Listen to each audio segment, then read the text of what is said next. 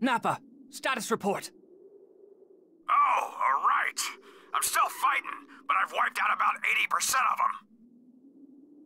Got it. Give them hell to their bitter end. I'm almost done here.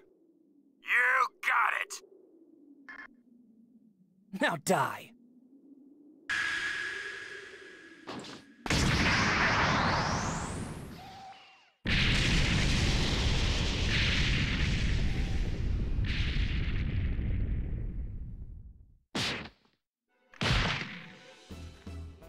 Phew. That's all of them. Guess it's time to report back to Prince Vegeta.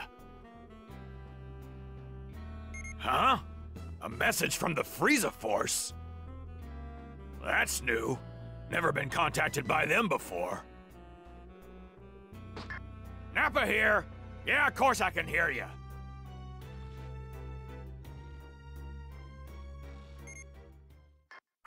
Prince Vegeta, can you hear me? What is it? I just got a transmission from Lord Frieza. He said, somehow Planet Vegeta's just vanished without a trace. Oh? And what? I guess it was taken out by a giant meteor or something. I can't believe it. Only a few Saiyans are left, including us. Huh. And what?